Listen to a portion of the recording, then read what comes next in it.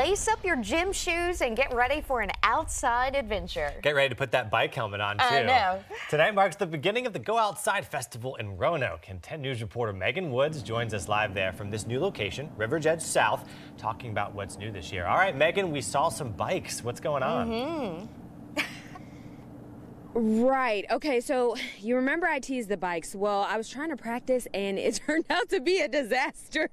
So I'm here with Stephanie and she's going to show us a little bit about why these bikes are here in the first place, right?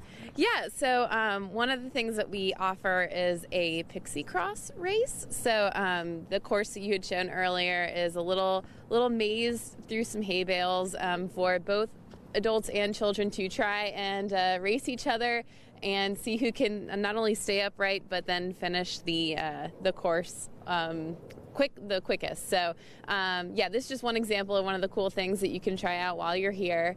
And you weren't a disaster. You did pretty well, but I'll be happy to show. Yeah, show them what it looks like, because it's hard to even get on the bike. But you said you found the key, right?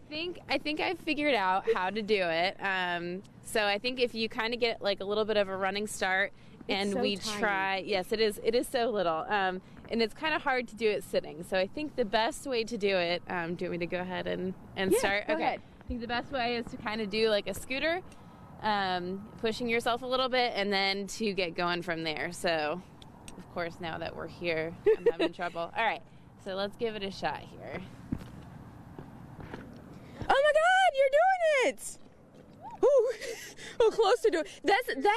That's the challenge there, staying on the bike and actually getting through the race. But you can try it yourself starting tonight, all throughout the weekend. And Tommy, Rachel, you guys might want to come out here and try it too. I know. Yeah. I wouldn't have been brave enough like her to do that on TV Live because TV. I would have fallen on my butt. That looks tough for anyone.